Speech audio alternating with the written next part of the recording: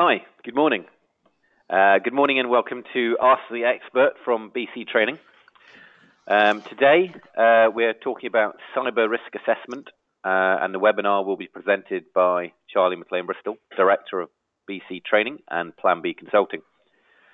For those of you who may not know, Charlie has written a course on managing and preparing for cyber incidents. If you'd not like any further information, get in touch with the team back at BC Training HQ.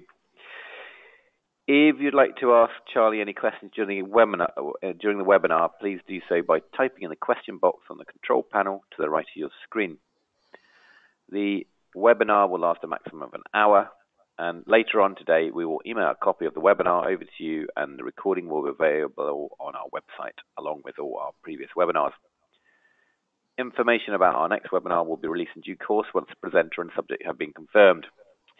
So, today we are covering cyber risk assessment. Charlie is a panelist, so I'll hand you over to him.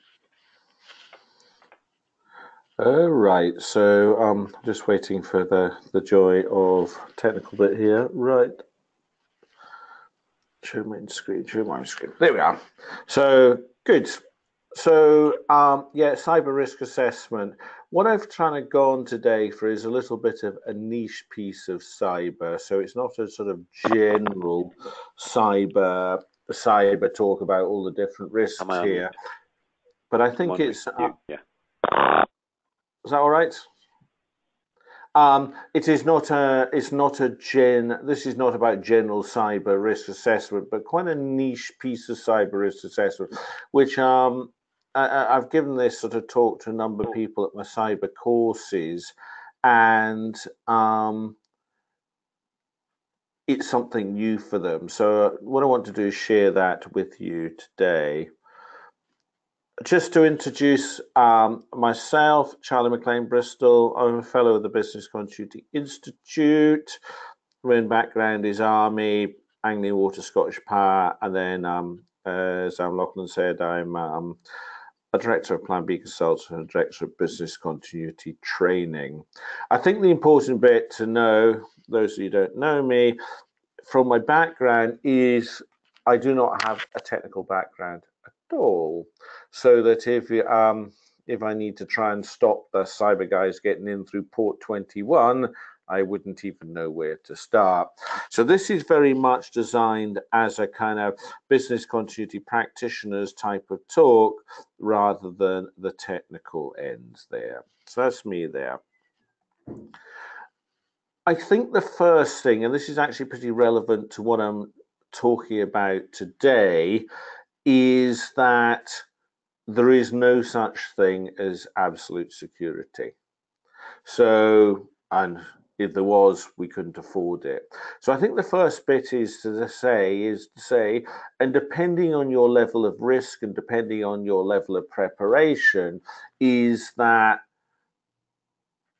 if they want it, they will get it. And it really just depends a little bit upon how good your defense is. But if I won't name any countries, but if a sort of state actor wants your files or wants your IP or what else you get, you have to have some pretty serious cybersecurity prevent them getting it. So my talk here is rather relevant to that point, is to say, you know, we can all be hacked. It just matters upon who's doing it.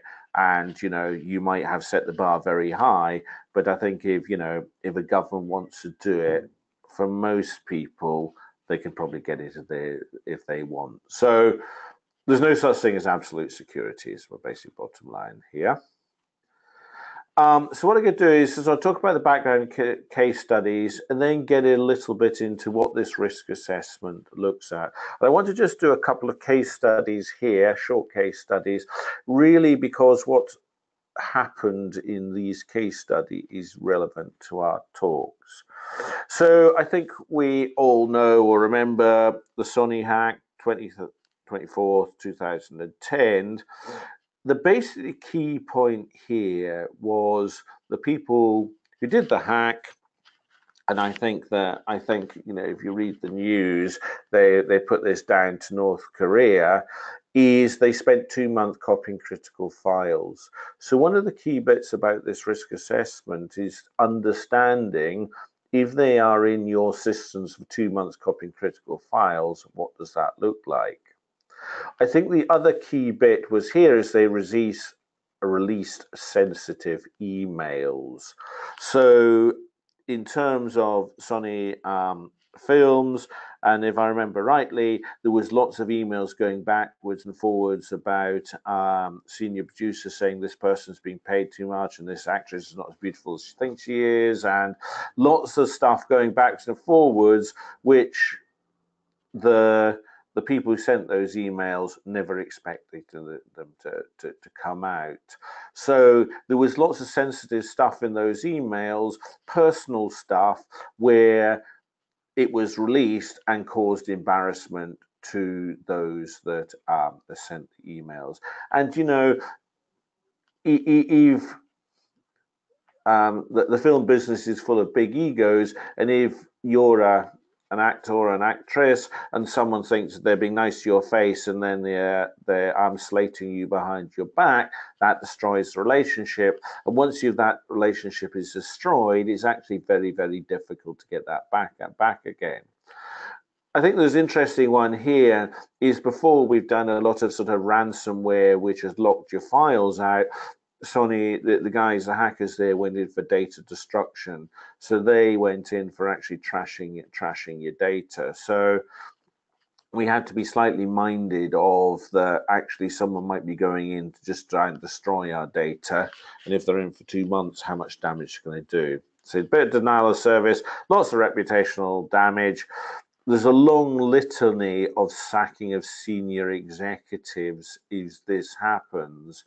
So I think, if you're wanting to use some leverage on your senior managers, you need to I've got a bit of a rogues gallery of people who were sacked after this. So this is a key bit of where your senior managers have to resign or get sacked because of this. So it's in their best interest. And you can see that set aside 15 million to deal with the damages. If you look at some of the more recent ones like Maersk or some of the other people that got hit by some of the more recent viruses, the money put aside for that was greatly in round about that deal. So that's actually looks quite cheap. So that's Sony. The next one, the Ashley Madison here. I'm not asking anyone their questions if they've signed up for this, but basically what the hackers stole here was all of the customer data.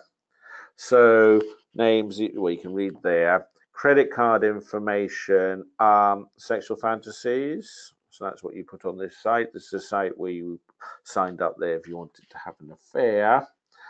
And this led to extortion emails. So, once you got that information, then people were threatened, say, I'm going to tell your wife and I'm going to tell her this is your fantasy and I'm going to tell her that, you've been signed up to this site to try and have an affair. And there was at least one suicide. And I think it's not quite to do with risk assessment, but we need to take into account the human impact. Sometimes we think, oh, just been hacked and yeah, it's very sad, but it does have an actual human interaction. So we've got at least one suicide there. And so there is a human impact. If you lose all your staff data, your staff are going to spend a lot of time trying to sort this out. They lose faith in the company.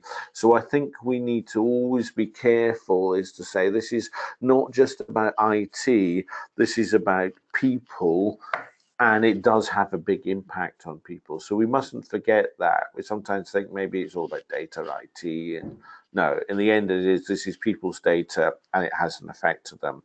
So there's a couple of relevant case studies and I want to come back to them. I'll mention them as I go along. My next point here is for some organizations, there's a large spectrum of different attacks, and ransomware is there, and phishing and all this sort of stuff is the kind of the flavour at the moment. But I think if you look at my top ones, so I think that top one is 2015. That the hackers, on average, when they've been found, once they've got inside your systems, is 200 plus days before their discovery. Now, in Trustwave, I was looking at their one of their information booklets, which is freely available on the web, that decreased to 49 days. So the amount of time is going down, and you look at a few different references, and different people have different times, but it doesn't really matter too much.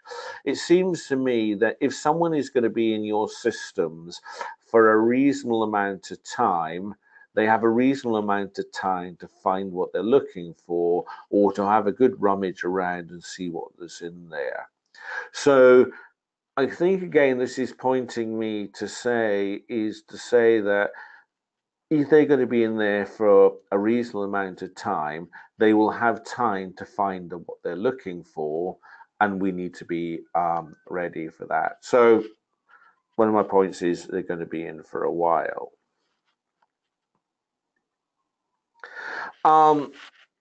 This was again from the Trustwave here, is the method of detection. And if you can see there that almost 50% of the method of detection has come from our regulatory bodies, card brands, and merchant banks, whereas 43 is self-detected. So what you have, the difficulty is here, is that if someone suddenly comes to you, rings up your front desk, or sends a policeman round, or sends a man, woman round to say, look, you've been hacked, you're immediately, that is your sort of hour zero of finding what has been done, how has it been done to you. And also, this is your hour zero from when you have to report the breach. Now, under existing laws and the Information Commissioner's Office, at the moment you're under pressure or should be reporting breaches, but you don't actually have to by law. When GDPR comes in the not too far distant future, then you're going to have 72 hours to report breaches. So in terms of the reporting, you're in a bit of a dilemma here, because you're really up against the clock. In the fact is that someone else externally finds it. So you haven't even got a bit of time to say, we think there might be someone, we can do some more investigations before we're sure, but we perhaps don't need to start the clock until we definitely know someone's done it. Whereas if you actually say the 50% is going to come out from elsewhere, that is when your clock starts. And then in GDPR, you've got 3 days to do something about it. So the point is here is you're suddenly going to be hacked, or told you've been hacked, and you need to understand what that means. And what my sort of purpose is here is to try and persuade you to have a look at, to say, what have you got to lose? So you need to do a kind of a digital inventory of what you've got there. And you need to know is, what if they got the lot? So if they've been in for 50 days, you know, some will be in for longer, some will be in for less, then there is a high chance they could have got everything you have in there.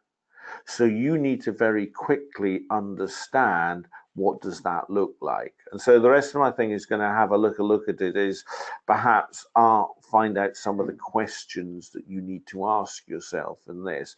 But my pitch to you for this today is that you need to do this digital inventory. You need to do this inventory. You need to do, what do you call it, inventory risk assessment? I'm not really sure quite what it should be called. I'm happy for anyone to give a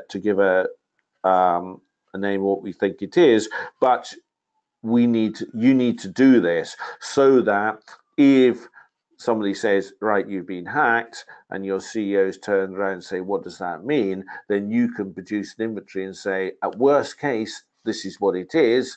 We're hoping they haven't got into here, here, and here, but this is the worst case. And once you know your worst case, then you're not doing what Equifax is doing, and this is where you come really into trouble, is to say, oh, they got a million names and addresses, and then 3 weeks later or 2 weeks later say, it's actually 2 million, or they also got credit card numbers, or they also got this, and it makes you look incompetent because you've had to do once you've looked a bit closer, you find out your initial estimate wasn't as was better, or not as bad as you think.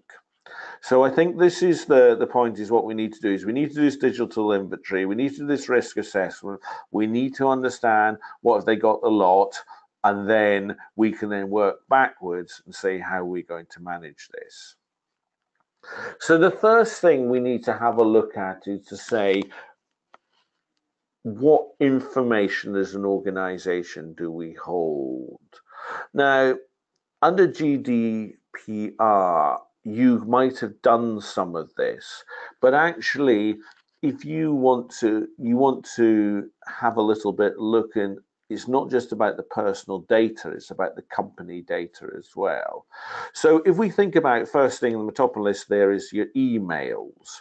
So actually, if someone got every single email your company has sent, or your organization has sent, is there embarrassing things in there? Is there lots of information in there? Is there information in there that you wouldn't like to get out? And I think with your emails, this is a little bit, first of all, you need to understand how you use emails. So what is the sort of worst thing that could be in there? Is there lots of financial stuff? Is there lots of sensitive stuff in there? But you might also want to have a look at the tone, the style. Are people in your organization sensitive about what they write, in terms of slagging off people, in terms of just sort of, not bullying, but just kind of talking behind people's backs, that sort of things, maybe about your customers, maybe about your suppliers, maybe about your boards, maybe your senior managers. So you need to understand, first of all, how people use email and what is the tone and style, and are people kind of quite sensitive about what they write, or is it a free-for-all? So database information there. So what are all your database? What do they contain? What is the personal information in there? And I think one of the key bits there is down to what detail of it. So is it just names and addresses? Is it names, addresses, and bank accounts? Is it bank accounts and sort codes? So it's not just to say, oh, we've got a database of our customers. Well, and that's maybe a bit more CRM systems, but actually, is it down to personal phone numbers? Is it personal emails? Is it personal mobile numbers? Is it their home addresses? Because, maybe that's a BC information, you keep that. So you need to understand what's in your databases. You need to understand what's in your CRM systems. And you need to also understand this a little bit of a sort of standalone as well, because if you use software as a service like Salesforce, then there'd be a possibility they're not going into your systems, but they've got into Salesforce, backdoor into Salesforce, and then they've got your access to your data in Salesforce. So you need to be able to segment your systems as well and understand where the data is held. So you might say, we got a database here that's very sensitive, so that's got much, much more security. And we got our kind of normal email, normal Excel, Word, all that stuff we create, and is the different levels of security. So we can kind of say, well, we think they've only breached our personal data, so they haven't got into our more sensitive data, which has more security. So you need to actually understand what are the different levels of security, and also where that different data is kept. HR databases, what do you keep on your staff? We don't want to annoy all our staff. So what internal information we get, is that software as a service? is that internally, and all your finance details as well. So is there lots of financial details there? Is there details of all the people you pay? Is there details of all the invoices you're expecting? Information coming in there. So again, understanding that, understanding what's in there, and doing a really good inventory of that information. So that's the first thing, is understanding the information or data you hold. The next thing is, and this is not going to be picked up by GDPR, is about, what do you have that others might want to steal? Either because actually it is the new stealth fighter for Lockheed Martin, so actually various nations would love to get their hands on how we do this technology and how we build the latest radar or how we build this latest fighter jet. So there's the kind of that end to wouldn't it be fun to get the KFC's list of herbs and spices and stick it on the internet just for a bit of fun to say, oh, there's your secret recipe, but it's not secret anymore. So there's different levels of it. So we need to understand, what do we hold in the terms of intellectual property? What do we hold as is our kind of, this is a bit of some of our rivals, the sort of idea of the crown jewels. What is the really important to you? So what do you hold in intellectual property? Do you have recipes for making things? I'm not just thinking food. I'm thinking of making up different, maybe it's food, maybe it's chemicals, blueprints, formulas, source codes for your software, maybe someone gets into your escrow account and get the source code for your app or your software there. So again, you need to do that inventory of those and understand what you have and understand what the value of that is. BCT people, I think someone's got microphone on. Anyway, so it's an inventory and understanding the worth of those things, and perhaps as part of the risk assessment, understanding the level of security on them. But again, another inventory there. And how are these things held? Or is actually the recipe for KFC's, however many herbs and spices he's got, is actually kept in a safe, and actually in terms of cyber security, you can't physically get it like that because it doesn't actually exist electronically. So we need to understand that. I think if you look at, I was looking at that TrustWave thing last couple of days, and it seems the most things that hackers are after, one of the big things they're after, is credit card information, stuff you can make money out of. Yeah, we might want to steal the KFC recipe, but actually, and our KFC's rivals really even are going to buy that off you to get it. They may, but probably not. So to me, the criminals are more interested in making fast money. So what data have you been collecting for financial gain? So, is it your business strategies or your financial information, so somebody can actually use that to start playing on the stock market with insider information, negotiated information, business plans? So those are the things that takes more level of sophistication to be able to work out the impact of them. But then we can get down to the more sort of basic stuff, is invoicing a customer's details. And there's a classic case I was hearing of, a company that did private jets. So you hire them to do private jets, and the company that actually moved the passengers sent them an invoice for £100,000. The company paid the invoice, and the company who sent the invoice then came back about a month later and said, why haven't you paid my invoice? And they said, oh, we did. And they said, but you just changed your bank account details the last minute, and then the penny drops.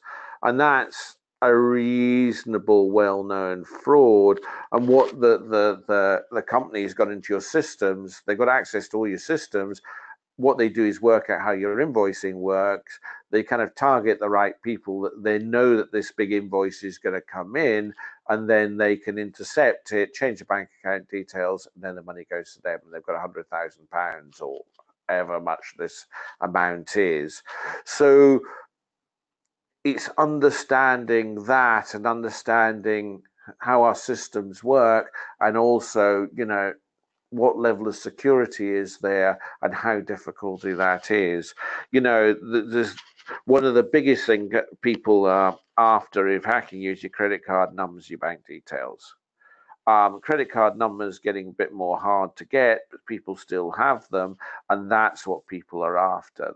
The hackers are after. So anything you can do to financial fraud.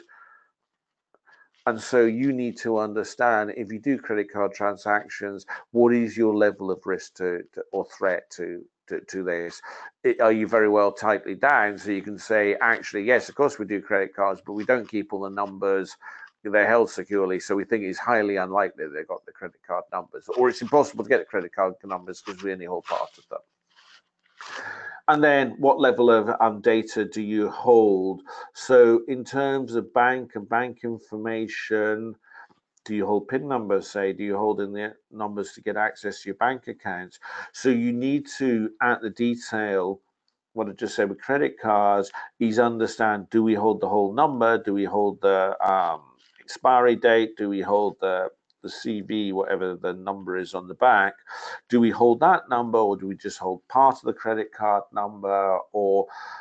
And all this is the detail you need to know, because if your CEO is going to stand up to the press and be asked a question, he doesn't want to be, or she doesn't want to be sort of scrabbling around trying to find this information last minute. This information needs to be readily available up front. So commercial fraud. In terms of reputation, this is where we go back to Sonny and say, ask the question, what's the most embarrassing bit of information we hold? So actually, if they say you got the lot, what does that mean? So yeah, how do you use email? Are there been investigations of, well-known people in the company that, business people can be household names. So is there investigations into them? Have they been bullying? It may be an internal investigation, or sexual harassment is the kind of thing of the moment. So is that it may have been lots of complaints against this person and it's not been properly investigated or whatever. So, that gets out, and then this causes a huge amount of reputation embarrassment for your company. So any investigation, salaries, people are very sensitive about salaries. Why is he getting paid more than her, and vice versa? And so that can cause a massive, impact in your organization. You say, the salaries reduces. Have there been cover-ups? Have you been covering up stuff? Have you not told information there? Are there reports that have been suppressed? So I think it is, you're as an organization, you need to be honest with yourself and say, look, what's the most embarrassing thing we hold? What do we have in there? What are the skeletons in the cupboard? We can hold all this information sensitively about, we don't want to go and everyone knowing that we've had some cover-ups or sort of shelved a few investigations or whatever, but the CEO needs to go in there and say, look, this is the worst case. Once we know the worst case, you don't need to release everything unless you have to, but at least this is as far as we can go.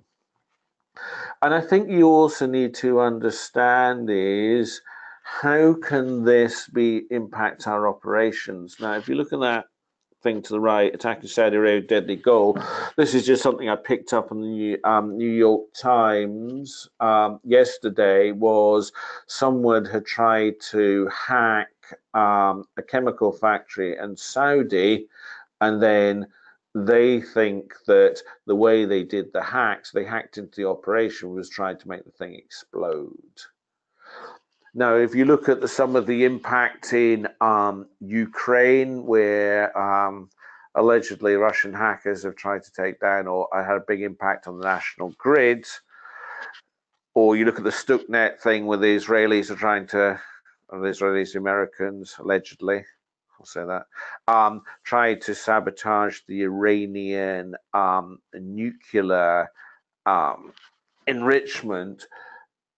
we now know that, you know, operations and our SCADA system are vulnerable to here. And if you're clever and you really have a good knowledge of this, you can actually start playing around tunes on the operations of a plant, and you can either cause pollution, you can close it down, you can try and cause it to explode. So I think again, we need to understand, you know, how can our operations be sabotaged? So, you know, they might have got into your systems, and actually they might not have caused the sabotage, but they might be waiting for the right moment to do it.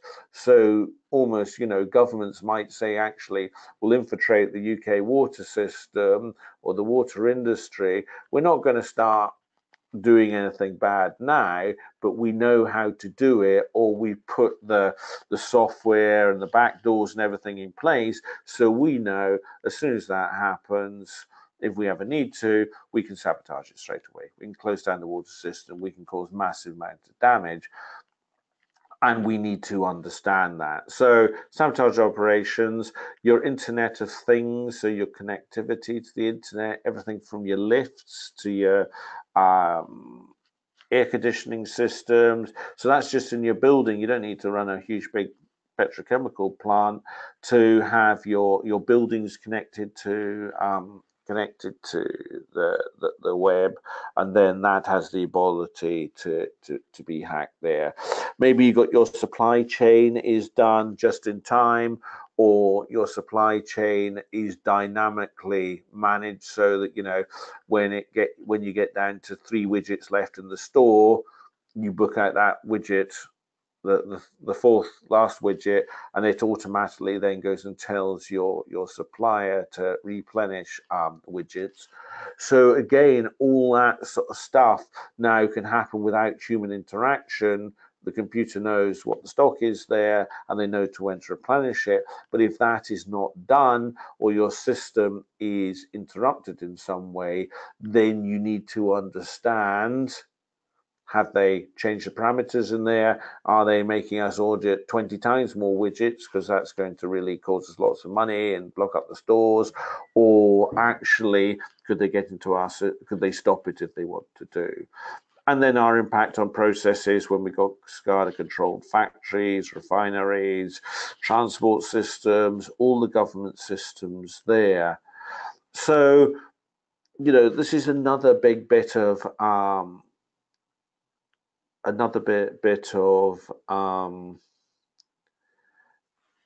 looking at understanding your vulnerabilities. And what you don't want to do is be, as I said lots of times, scrabbling around the day trying to say, oh, is this at risk? Is my building at risk? I've never thought about, actually, is our refinery at risk? So we need to understand these days, and we need to do the risk assessment up front. So my kind of conclusion here is, hopefully I've sold this idea to you, but do an inventory now. So go through all your stuff you've got and actually understand it, and understand it in detail. You know, how many actual credit card numbers do we hold? How many items in our CRM system? So you actually get down to details. So if you say, right, they got the lot, we've actually lost 10,000 customer details, or 20,000, or 10 million, or whatever that number is, because you need to know that number quick. And if you change it, then it's going to have a big impact. And understand that value to others. So it's not what that value to you is, understand that it's value to others. So, you know, some hackers are more interested in making money, others may be more interested in making a point. So what is that value of that information to others? I think this is a sort of, maybe the next step on for this is understand the details of protection. So understand how you're protecting these things. And actually, once you understand and done your inventory, then you need to a little bit look back again and go and say, do we need to get further protection on these things, because actually these are our crown jewels and these are the things that we don't want to go. And if this goes, we've had it. Understand what your worst case is. So understand they got a lot. What does that look like? And hopefully they haven't got it all or haven't got very much, but you need to make sure that is done. I think the next thing is to do, and this is getting a little bit on from our risk assessment, is have your communications ready to go. So if we understand who's got the lot, we understand what that is, then actually to start thinking about, well, we've got 100,000 staff. So how are we going to communicate with staff if we've lost all their details?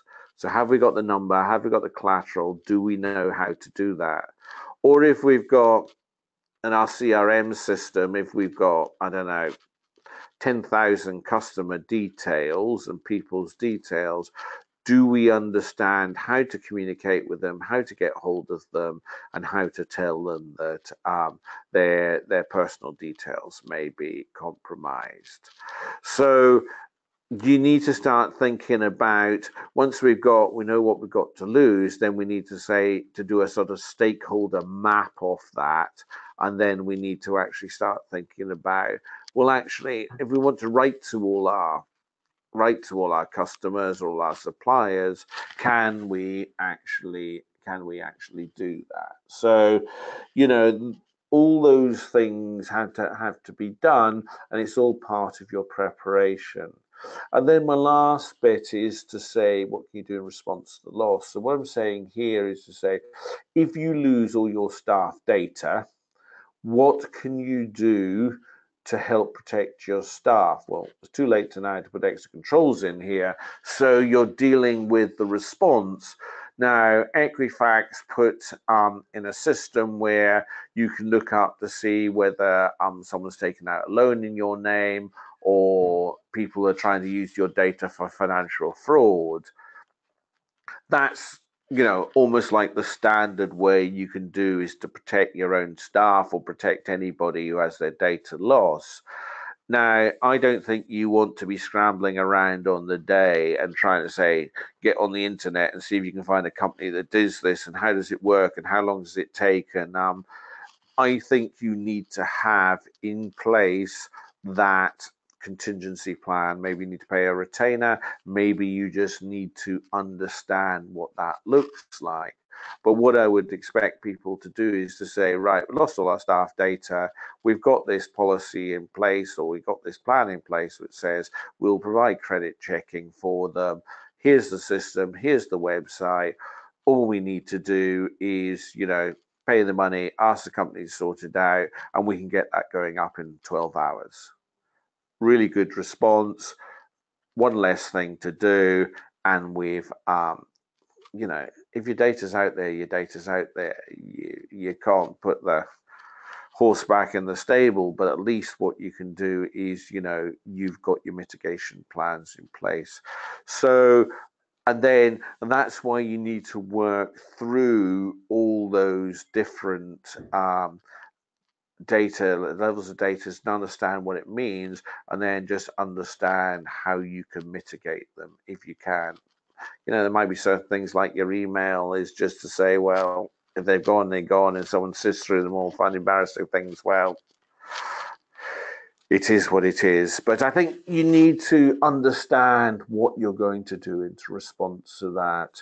So that is my talk, is a sort of slightly plea, and I'm not sure how many other people are pushing this thing. So thanks very much for listening. Is there any questions there?